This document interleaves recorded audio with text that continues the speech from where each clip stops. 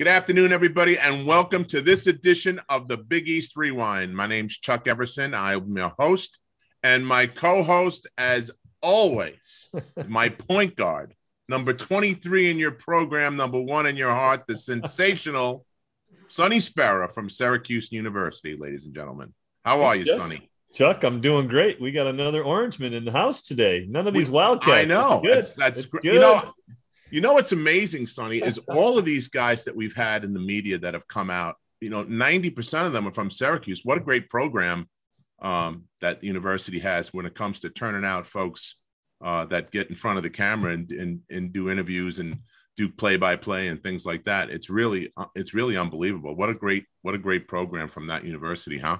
Yeah, Newhouse School is pretty tremendous. And we have put some of the best that's ever done it out there. So, and today I think we have one that fits in that category today. Well, yeah, absolutely. Well, listen, I'm going to introduce our guest. As you said, he's from Syracuse University. Listen, Sonny, back when I was a kid and growing up, my favorite news channel was Live at 5 on Channel 4. And this guy was a huge part of that with Chuck Scarborough and Sue Simmons and Al Roker. He was the sports guy there for a while. You might know him from Spanning the World. He was also the original play-by-play guy, the original voice of the Big East Conference. Yes, indeed. And he's done numerous different things. And currently, you can catch him with Michael Rito and the Len Berman and Michael Rito in the morning on 710 WOR Radio in New York City. The great Len Berman is joining us today. Len, thanks so much for joining the show. So I heard you guys referencing all the announcers who came out of Syracuse. And a lot of us did. So I'm often asked at Syracuse alumni gatherings, what's the reason so many of you guys went to Syracuse? And I said, a very easy explanation is that none of us could get into Cornell. So there you go. I'm surprised the next question was, and by the way, we'd like a donation. Oh, I've gotten that. Don't worry about that. No, I got a lot of those. Yeah. They don't miss an opportunity. No, I know. So Sonny and I, that's where we met actually in Syracuse, Len. Sonny was my host on my visit. Okay, Chuck, can I say one thing? Sure.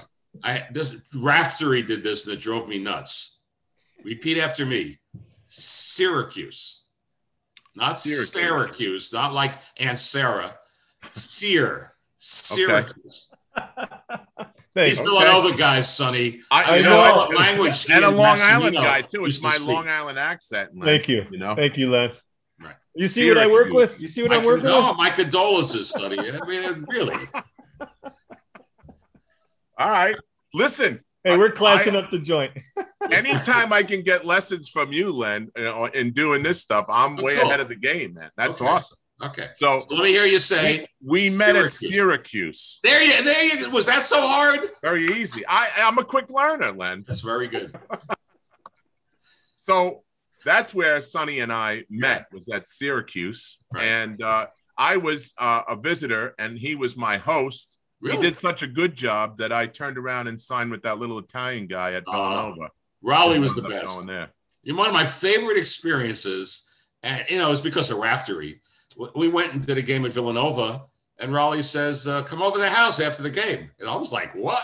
As sportscasters, you go back to the hotel and have a drink in the bar and go to sleep. Raleigh, we went over to his house and had pizza, and it was the best. I was so happy when you guys won the championship in '85. I actually wrote him a handwritten note. I said, Raleigh, that's the best. Congratulations. And he wrote back. I mean, I loved Raleigh. And, that was the thing about the Big East. Think of those coaches. I mean, my goodness. Boeheim's still there, for God's sakes. I mean, Louis and, of course, John Thompson and Raleigh. And those were the big when the Big East first began, those were the big four. Yep, I agree. Yep. So you jumped into the Big East. Let's start there, Len. How did you get involved with being the commentator on the Big East games early in the – because we had Mike Tranghese on, and Mike was telling us how he got the contract, which was an amazing story in itself. That might have been right when you kind of get started, right, at that point? Well, the Big East began in the 1979-80 season. I had been a sportscaster in Boston for 5 years in the 70s. And then right before the Big East came into existence, we did an HBO game of the week in college basketball. I know it sounds crazy now, but it was an HBO game of the week. Marty Glickman, another Syracuse alum. Wow. Right. Yeah. Yeah. Marty was working at HBO as a consultant. He put this whole thing together. This is the year before ESPN began. And he put together an HBO game of the week. And Marty hired me and Tommy Heinsohn. We went around the country. Very first game was Magic Johnson and Michigan State against the Russians. Later in the season, we went to Indiana State, did a Larry Bird game. So, Marty obviously knew what was going on in college basketball, who the big stars were. And we did a game of the week. Now, then I was working as a weekend sportscaster in New York on WCBS. This is before I went to WNBC. And so I think Tranghese and Gavitt Dave Gavitt, of course, they decided that they wanted to have somebody who had an identification with a couple of the cities. And I'd also gone to Syracuse, but I was working in New York. I'd worked in Boston. They thought I had some of the Big East covered. And I'll never forget, he called me up, Mike Tranghese, who I think I knew. I'm pretty sure I knew Mike from Providence days. And I remember I saved it. I actually typed Big East. He said, we're going to do this thing called the Big East. And I said, well, what kind of a name, to myself, what kind of a name is that? I'd heard of the Big Ten, the Big Eight, the Pac, Big East. It didn't roll off the tongue. And I wrote it as one word, Big, B-I-G-E-A. I said, this sounds good. I could use the money. I'll do a couple of games, but Big East. And these two were the best. I mean, at first, Dave Gavitt was my co-anchor. He was the analyst. Yeah. And he got some crap in the New York papers. He's a commissioner doing his own games. But, Dave was a great analyst. And he was great to analyze the game. The newspaper guys want the dirt and they're afraid that he won't be honest. But he was a great analyst. And he also did games for the NCAA on radio. And he knew what he was talking about. So when we did the games, it was great. And then, of course, Raftery came along a couple of seasons later when he realized he wasn't going to be coach of the year at Seton Hall. And he was just a hoot. I mean, he was just fun and we had a great time. But that's how it began. Tranghese called me up, and to show you how ragged we were as an organization, he said, we're going to do a Monday night game of the week. I said, okay, that sounds good to me. The very first Monday night game of the week was on a Wednesday. And it was Seton Hall hosting Princeton. So, obviously Princeton's in a different league in many ways. And so that's how it all began. I remember we finished the broadcast and the guy, I guess, in charge of the arena turned the lights out. So there we were standing and doing our closing comments, and the lights went out at Walsh Gym. Walsh Gym, yeah. It was nutty. I mean, that was the beginning. But out of that, I mean, come on, we had Ewing and Mullen and Pearl and Pinckney and John Pannone and. Come on, it was and the best part was those guys were in college for 4 years. Right. Yeah. So we had that St. John's, Chris Mullins and Patrick Ewing. They went head to head twice, 4 times in '85, but twice a year. Every year it was great. The rivalries were incredible. That's why it was just so special. And to come in at that time, I mean, think of those players. I mean, it was unbelievable. In the first years of the Big East. So we had every Monday night was a different game, a different war. It was Syracuse St. John's, it was Syracuse Georgetown, and it was just, take your pick.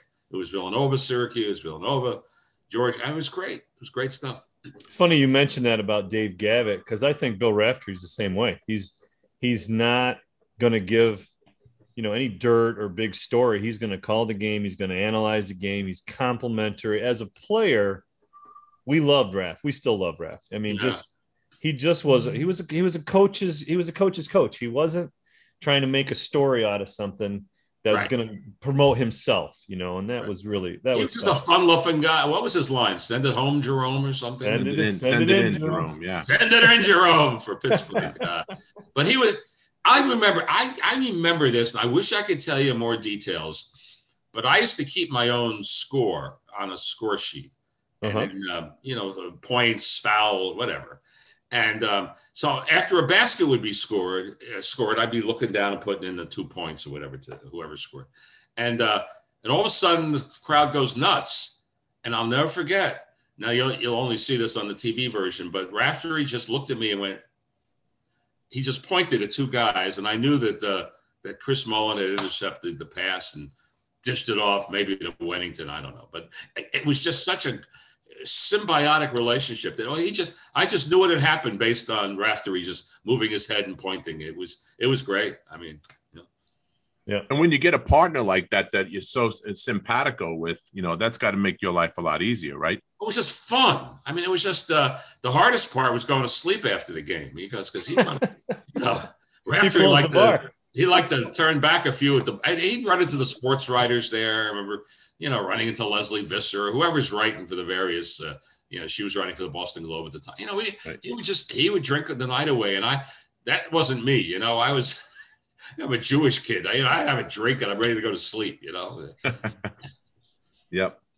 What are some of your favorite memories of some of those early games, Len? When the league got started. Well, I just remember the 30,000 at Syracuse. I mean, it was just one of my favorite memories is that Syracuse and Georgetown are going like crazy. Every time we went there, it was a new on-campus attendance. Right, new on-campus record. New on-campus. So anyway, we're doing this game. I don't know if you remember this game, Sonny. I don't know if you were in this game, but Syracuse and Georgetown go down to the wire, and this kid, Michael Jackson, hits like a jump shot from the foul line at the buzzer to win the game for Georgetown, and the place is like dead silent. Yeah. And do you remember that? And so I remember going in the locker room. And I remember we weren't really allowed in the Georgetown lot, but I guess he was in the vestibule. And I'll never forget. I said to Michael Jackson, I didn't know the guy. I said, boy, tell me about that shot. And I swear to God, he said, which one? And I just I don't know. I give up. I don't know. I just my other favorite Georgetown story is that I have two sons who weren't big sports fans. They're still not, but now they're grown and they do other things. But I would take each kid to a different game. So I remember taking one of my sons to a game in Pittsburgh, and I took one of my kid when he was 9 years old. My son Daniel, who's now an attorney, I took him to a Georgetown game at Landover, Maryland. Yep. The game's over, and I'm standing outside with Raftery because we weren't allowed in the locker room. We weren't allowed to speak to the players at Georgetown, basically. Yep. So. Remember standing outside the locker room, and John Thompson walks over and grabs my son's hand and says, "You want to come in the locker room?" And I'm pissed. I mean, I wanted to go to the locker room. I never got to talk to any of the Georgetown players, in or out. Anyway, so he takes my son, 9 years old, comes out of the locker room, and his eyes are the size of saucers.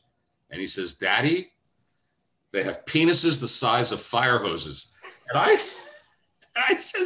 I remember being upset on so many levels. I mean, sure, thanks, Thompson, for knocking me down another peg in my son's eyes. But anyway, those were the days.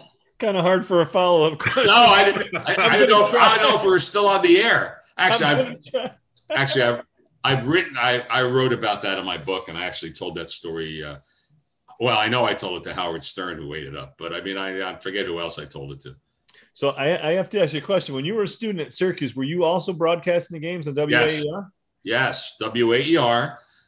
And here's the kicker to that story. So my freshman year, I'm announcing this. My very first game I get to do is a Syracuse St. John's game in January. That would have been 1980. Oh, okay. Now, I don't know. You weren't there then, right? That was your freshman year? Yes. No. I'm sorry. Let me take that whole story back because I'm thinking of the Big East. My freshman year, I was a freshman in 64. This would have been January of 65. Okay. So my very first game at Manley Fieldhouse. Mm-hmm. You never played at Manley, did you? No. I started in the dome. I was the second year we were in the dome. They started in the dome in 80. So, yeah. Well, Manley Fieldhouse was a place that had this dirt track. Yep. And you smelled like dirt when you left Manley Fieldhouse, whether you were a broadcaster, a fan, whatever. You just smelled like dirt.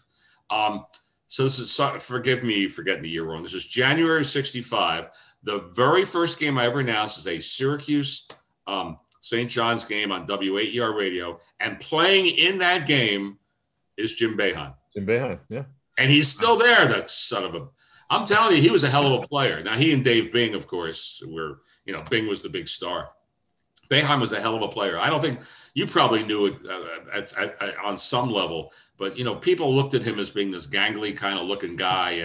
But he was like a Phil Jackson type. I mean, just didn't look the smoothest, but Boeheim was a great player. There was an NCAA playoff game. I'm gonna say 66. I'm sure the year is wrong because I'm screwing up all the dates on your show. Syracuse is playing Duke. In those days, there weren't 32 or 64 teams. I don't know how many. There weren't that many teams. And Syracuse played a really good Duke team. And Bing just has a bad game. And the irony was, if they had won the game, Bing would have gone home to Washington, D.C. to play in the next round. Boeheim carried the team. Boeheim carried the team offensively and defensively in that NCAA playoff game against Duke. Anyway, so Boeheim's still there. And he was in the first game I ever announced, which is crazy when you consider, I mean, that's how many 50-something years. Amazing, right? Yeah, I mean, it is amazing. It is amazing. He's true blue loyal. I mean, I one of the things I cannot say enough positive things about how loyal he has been to the university, the community, everybody. So, what was can I ask you what it was like to play for him? Because you could be honest. I mean, Raftery's line that on his tombstone he's going to have a picture of Boeheim looking like, what are you doing to me, refs? That would be on his tombstone. To play for Coach, it was difficult. He was demanding, but he was demanding, but he was different. Like my high school coach was demanding, but you kind of knew it. I think Coach Boeheim was a deeper thinker and didn't often let you into what he was thinking. Yeah. But I do think that he was a couple steps ahead of everybody, including us. And that was hard for me because I was more of I'm not into metaphors and, just tell me, I'll grasp it a little better. So I do better with that. But all in all, I mean, his success and the fact that he's loyal and he's never held the school hostage. I think he's grossly underpaid as a coach. Yeah. And I really, the older I get, the way more that I truly admire all the things that he's done. Well, he's made such a great program. Here's the part I can never understand. He recruited all these kids from California to come play there. Yeah. And you can attest to the fact that your face will break in the cold in Syracuse, New York in January or February. It's just the worst. The weather's the worst. The sun doesn't shine from October to April. And he somehow got those California kids to come. I don't know how he did it, but it was amazing. Well, he credits Pearl with that, but I remember Pearl when Pearl had his announcement with Al McGuire, and it was broadcast nationally. Yeah, and he said, "I'm going to go to," and he said Syracuse. He used the wrong term, by the way. Pearl. He did. He said Syracuse. Rest in peace. Brooklyn kid can't say Syracuse. Come on. Yeah, and of course McGuire says, "You're gonna go so cold up there." I was like, "Come on, man. Let's just let him go. Let him come up. We'll be good." Pearl was what I loved watching about Pearl, and I know it sounds weird. I could see in his neck. It was a weird thing. He would be dribbling up the court, and I could just see his neck would either tense or turn a darker shade, and I knew he was going to turn it up a notch and just either take off, drive, whatever he did. Yeah, he was phenomenal. I mean, he was just, He had gears that you only saw in games. You didn't see him in practice. Oh, you didn't see him in practice. Who said practice? Was he an Everson type? He was, he was smart like that. He wasn't gonna waste extra energy in practice. Yeah. Yep. Yeah, he killed us. I know that, especially up at the Dome. We had no shot if he was on the floor playing up there. He was just tremendous. He was just such a. I thought he'd be a great pro. It shows you what you just never know. I mean, you just never know about anything in sports. I thought he was just going to be a phenomenal pro, and it just never happened. You know what, Len? I think the game came easy to him up until that point. And then when he got there and everybody's as good as him, then, it changed a little bit for him, I think. Maybe that's it. Maybe it was that lack of practice. I don't know. Yeah, maybe it caught up. So we talked about Coach Boeheim and Pearl, and talk about some of the other characters that were coaches in the Big East at that time. We had Louis, and we had Rowley, and we had all these guys that were just charismatic characters on the sidelines. They were like rock stars. Everybody, the camera, if something happened on the court, the camera always shot to the coach. Yeah. Well, though you had the famous Louis sweater, a great game against Georgetown at the Garden. It was the battle for that was one phenomenal night. That's really kind of what put ESPN on the map. I mean, it sounds strange, but everyone didn't have ESPN in their homes. And anecdotally, it came back that people were lined up around bars in Florida and around the country to get in to watch the Georgetown St. John's game. And of course, John Thompson comes out and he opens his shirt jacket. He's wearing a big Louis sweater.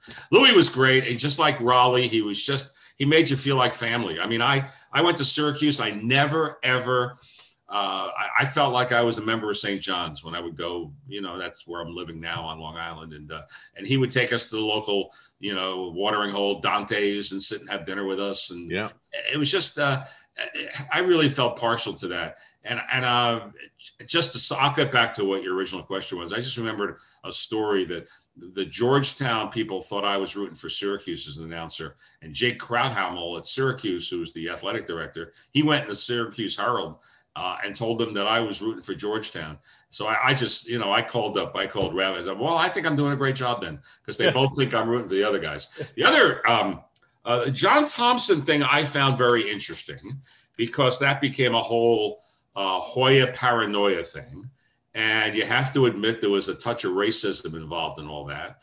And of course, as a member of the media, I was like, Georgetown, and they wouldn't let us talk to the players. And I just remember after one game in Syracuse, I was waiting for a plane and John was there, and we just sat next to each other and talked.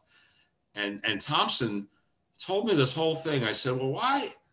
I'd love to get to know your players as people, whatever. He said, listen, they don't let the referees talk, who are grown men, and they don't let the referees talk to the media and talk to anybody. My kids are kids. I don't want them in an uncomfortable, you know what? And when I sat with him, it made perfect sense. Yeah. And that kind of took the edge off what he was thinking. I don't think what he did was to be nasty or to be mean, that Hoya paranoia. I think he was just a protective father. He had the famous story of the ball that didn't have the air sitting on his desk, and this is what your life is going to be like if you don't have basketball. I mean, and I kind of understood it better. I didn't like it any better at all, but he kind of helped me understand what he was thinking, and I appreciated that. That's something we've learned from talking with a lot of the players. We've had a lot of the guys on, and actually the paranoia wall has come down big time after talking with a lot of these guys. They're just great guys. And I really think Thompson's method, there was a method to the madness. I really do think the father figure was something. I thought he thought of himself. I thought he protected him. I think the racism, like you said, I think was an undertone. And he was absolutely, he didn't care if you were going to make him the Darth Vader or the evil empire. He didn't care. He was going to make sure those kids went to class, got their diploma, and he was going to make sure that they were going to be great men in their lives. And you can't take anything away from that. I just remember a conversation I had with Patrick Ewing long after we retired. Yeah. And we had a conversation about this. And he carried some of that over to his Knicks career, wouldn't sign an autograph, whatever, was very, insulated and wasn't, and he like almost apologized and said, you know what, because after when he realized how much people really did like him or love him who were Knicks fans, I think he kind of was sorry that he wasn't more of a two-way street. And I really got the feeling that he meant it. And I think, that was a carryover from Georgetown. There's no question about it. Sure. Yeah. And, like Sonny alluded to, all of those guys, including Patrick, we had Patrick on and he's laughing and joking. I've never seen him like that. I know. Isn't that something? Isn't that something? It really is. Yeah. Yeah. I remember coming away from a conversation. I also remember him during when he was playing for the Knicks. I remember doing an interview with him off to the side. It was about the Knicks, and he was still a young player. And I told him the story I told you about how, they thought I was rooting for the other team, and he said, "You know what, pal, just do your job." I love, he's really a different guy than he portrayed. I'm glad he was on with you guys, because he really is. It's hard to say this word, but he can be gregarious and funny. And, very grounded. That's the same Patrick Ewing. Yeah, well, that's what we walked away. We walked away saying that every time we had a Georgetown guy on. It was wild. Not long after they asked him for his ID in Madison Square Garden, he was like pointing at his Yeah, can you imagine that? That was. Hey, I was doing a game at the Carrier Dome. I want to say this must have been before we got to Madison Square Garden. So I think this was in the Big East tournament, but I think it was played at the Carrier Dome. It was. I'm doing a game with Dave Bing, and Dave didn't have his credential with him, and the security guard wasn't going to let him in. And I said, you go back and tell that security guard that if it wasn't for him, there'd be no Carrier Dome. There'd be no Syracuse basketball. Unbelievable. That's a head scratcher. For that to happen to Dave Bing and a guy like Patrick at the Garden, oh my goodness. Probably some young kid. I don't, what do you know? Yeah, I don't think it was anything intentional. Just somebody that just didn't know. No, I mean, someone doing their job. They had a badge and they were going to use it. Had a badge and that's it. They had, So, okay, so now you're in your how long were you with the Big East, Lennon? How long were you commentating for? I never, I know their first season was 79-80. And I knew my first full year at Channel 4 was 86. And there's a connection there because the reason I stopped doing the Big East games was because my boss when I got a full-time job doing the 6 o'clock and then the next year in 87 doing the 11 o'clock news, replacing Marv Albert on Channel 4, the boss was very adamant. You will not do any other acting because Marv was never there. He was always doing games, doing boxing matches, football, whatever. So the boss said, here's the deal. You're going to be the sportscaster, but you can't do anything else. It got to the point where I was invited to play myself on a sitcom in LA. I used to have this thing called Sports Fantasy where people would act out their favorites, Yeah. We had a guy standing in goal against Gretzky and a kid in a wheelchair played Michael Jordan and stuff like that. And so a sitcom starring Jack Klugman, I forget the name of it. And they wanted me to come out and do an appearance because Klugman had a fantasy at the racetrack. My boss wouldn't even let me do that. So it was like, I'm just doing this. So that's how I remember with Tranghese and Gavitt. I said, guys, I'd love to do the Big East the rest of my life. In retrospect, though, I really got the best years of the Big East. I mean, no offense to whatever happened to the Big East or whatever they're doing now, but my goodness, as I mentioned before, those guys going head to head 4 years, Chris Bowen. Yeah. Hey, Lynn, I'm an 85 grad, Chuck's an 86 grad, so we're going to say absolutely was the best year. Right.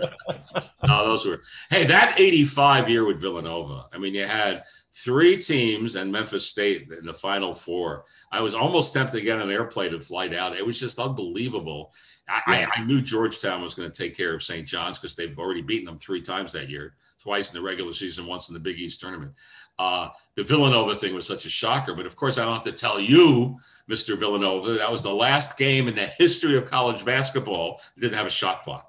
So that helped. Sure. Believe me, that helped. Yeah, I think that had a little something to do with the slowing things down in the second half. Sure. Yeah. They let us hold the ball. In fact, when we talked to Patrick, they actually held the ball, and that was not normal for those guys. They would just attack. All it was unbelievable. I was in a motel room in Florida. I think I went to cover spring training, and I'm lying there all by myself in this. It wasn't very nice, and I'm screaming. I mean, people say, "Oh, the great Villanova." Oh, let me tell you something. It felt like it was 1,000,000 to 1. It really did. And what was Villanova's record? What was your record in the regular season? It was barely a winning record, right? We were 19-10.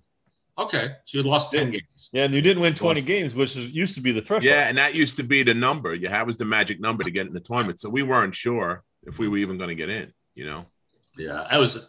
I remember yelling. I thought it was one of the great college basketball things I had ever seen. I was excited because I loved Raleigh. Raleigh, it was method to his madness. When he invited you over for pizza, I was a Raleigh Massimino fan the rest of my life. My God, Yeah.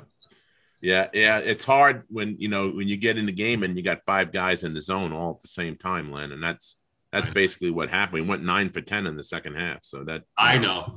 You played a perfect half, right? And your free throws, you made them all right. Pretty much.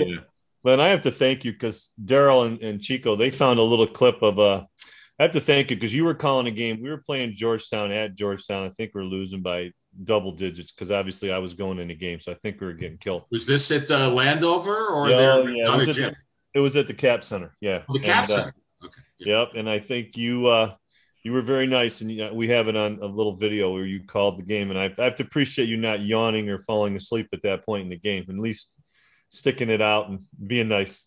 Well, I had to stay to the end or I wouldn't get paid. So it was method to my madness.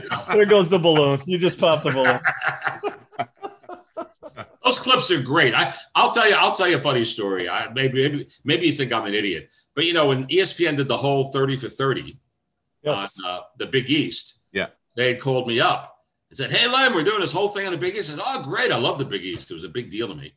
And they said, "What we want you to do, you must have a lot of tapes." I said, "Yeah, I do have a bunch of." He said, "We'd like you to go through all your tapes and let us know exactly what you have and, dub some things off for us. And then at some point we'll do an interview." And I said, "Oh, so you want me to do all this stuff right now? And you're going to pay me what?"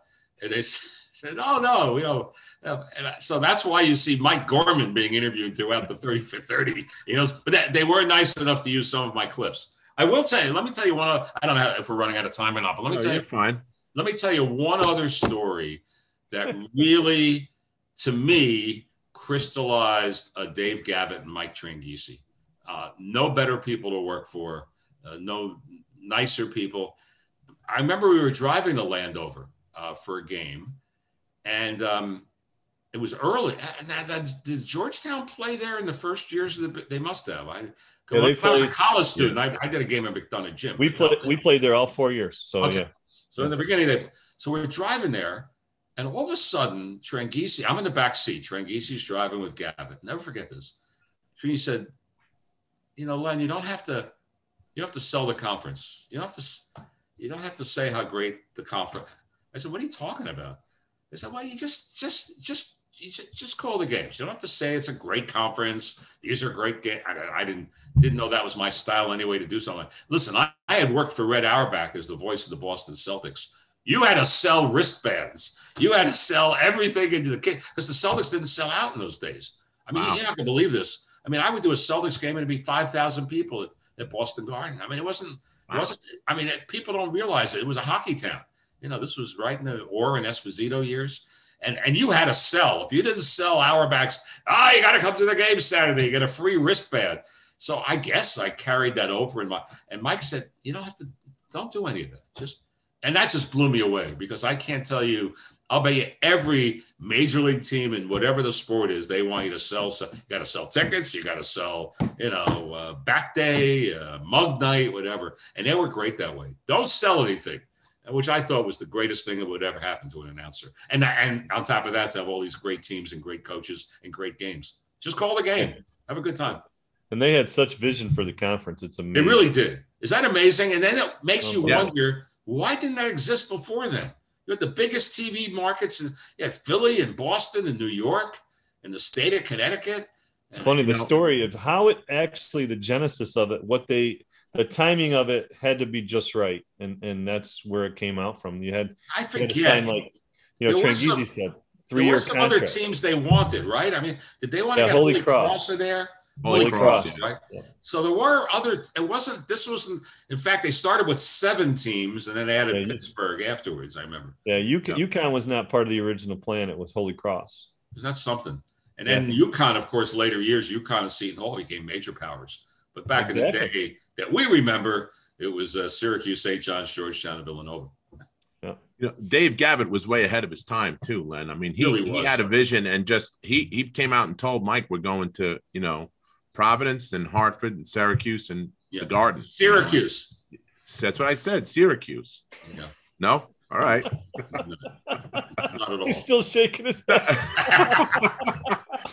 Listen, you don't know how much I appreciate that, Len. As a professional chop breaker myself, I love the fact that you're pissed. You said, who's this whippersnapper? He comes on my show and he's telling me how to talk. You're upset.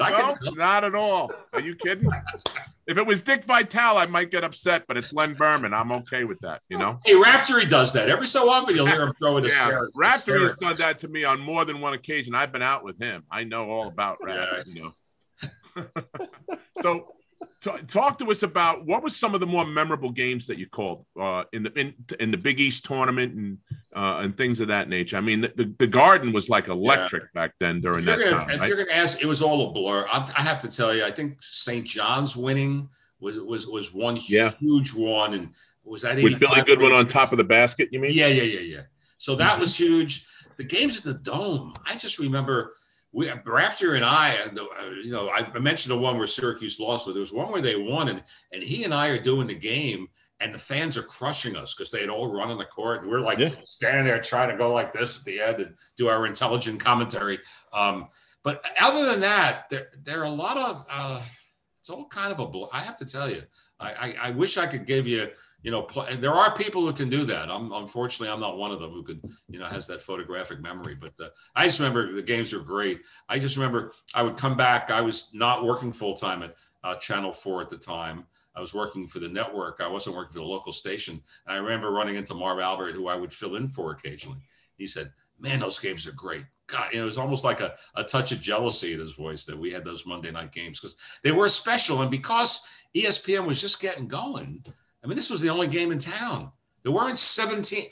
People now say, well, it's another college basketball game. There's 17 games on any given on ESPN Plus, ESPN Deporte, whatever. But in those days, there was just this one game on a Monday night. And it was really mad. It was so special. I actually, when I was working for NBC Sports, I hosted Super Bowl 17. That's how old I am. And I was the pregame host in Pasadena. This was the Super Bowl with Washington and Miami. Washington won. I took the red eye back so I could do the Villanova game at the Palestra. I figured they were playing, Chuck, but I that's how much the games were important that I forget the Super Bowl. I took the red eye back to do the Villanova game the next night at the Palestra. Wow. Impressive. Yeah, they were great. So talk about your transition now from the Big East into NBC and what you were doing there. Yeah. How did that all go down? Well, I was first working at NBC Sports. I had been the weekend sportscaster at Channel 2. So I remember they would let me go do the Monday night games. And in fact, there was one night I actually did my sportscast from a Villanova-Georgetown game and had Eddie Pinckney as my live guest because Eddie was from the Bronx. And the weatherman on Channel 2 at the time was this guy, Mr. G, Irv Jakovsky. Mr. G. Yeah. And Irv would tell me all the time about how he and Eddie, and they were friends. So I had it all set up. So I had Pinckney on the show, and I said, "Eddie, your friend Mr. G." And Eddie said, "Who?" So it was all a setup. So I was at Channel 2. I went over to NBC Sports to do football. I replaced Brian Gumbel on the pregame show. I did that for a couple of years and the baseball pregame one year. And then I went full-time to Channel 4 News. So then I was at Channel 4 News, and then I was on Today's Show once a month with my goofy Spanning the World highlights. And that went from 1986 right until 2009. And I was basically retired. And this guy calls me out of the blue, much like Tranghese did. And he said, would you like to host a radio talk show? I said, oh, we're going to do a sports show. He said, no, it's a news show. I said, well, wait a second. I've been a sportscaster my whole life. And he said, no. I've seen you on Live at 5, and I've seen you. He actually was from the Boston area. He used to watch me in Boston. He said, I know you can talk about other things. So I auditioned and got a job, and it's politics. I mean, you think sports fans are nuts. You ever try to talk to people who maybe you stop talking to some of them, relatives who have a different political view from you? I mean, people are nuts. I'm telling you, people are. And with the masks now and the vaccine mandate, and I have Kyrie Irving. I mean, the world is crazy. And you have the Me Too movement with John Gruden. And I mean, the world is nuts. Absolutely. The world is crazy. It was so much simpler back then when we did college basketball games. It was fun. Let me ask you about one question going back to the Big East. You were in a lot of different arenas. Right. So you remember the Dome, you remember the Cap Center and the Palestra. How about do you have any memories of the Boston College? Oh, sure. Their facility or Pitt's facility. I remember those places, tough places to play. Yeah, they were tough because they were like gyms. I just remember Pittsburgh because the lady who worked in the office was just I forget her name. God love her. She was so nice and would always come over and give us treats and whatever in Pittsburgh. Boston College actually has a sad memory for me because The games were mostly, eventually played at Boston Garden, but back in the day they played at Chestnut Hill in the gym. And I remember my late father-in-law had passed away, and there I was sitting there doing a game, and I this sounds strange, and I don't think I've ever told the story. And I'm saying to myself, what am I doing here? I mean, it's like my mind was in the game. I was thinking of my late father-in-law. And then ironically, another memory is I was going to do a Monday night game. This one was at Boston Garden. I don't know who Boston was playing. And that was the day the Challenger blew up. Oh, wow. Monday night game on ESPN. And remember Krista McAuliffe, the school teacher from nearby New Hampshire. So we actually opened the broadcast on ESPN with me just standing in center court Boston Garden and said, this happened today. We were all just so sad and devastated by it. We're going to play a basketball game. We'll take our minds off it for a couple of hours. Hope you'll join us for the broadcast. I mean, that's how we opened the broadcast. So, I mean, those are a couple of Boston College memories. But those gyms, hey, I remember Walsh Gym. There was a guy. There was a guy at Seton Hall, and he was known as he wore like a mask, like he was a robber, and he was known as the unknown trombone player. They did, he had this is goofy stuff, and I was the guy. I mean, that was Walsh Gym, but those gyms were fun, Then the big arenas, everybody played in big arenas. If you're gonna, do a Villanova game, then it was the Palestra. It was no longer. I'm sorry, it was going to be the Spectrum. It was no longer going to be the Palestra. Right. So I called college basketball games in the Palestra several times as a student at Syracuse. LaSalle or Temple or whatever. Yeah. That was fun. Palestra was fun. You mentioned something too that I wanted to touch on, with the world that we have now with TikTok and Instagram, you're the first guy, you're the innovator of all of those different crazy clips on spanning the world. How did that get started, Len? Well, the Spanning the World, I was not the first one to do Plays of the Month because everyone was doing a Plays of the Month.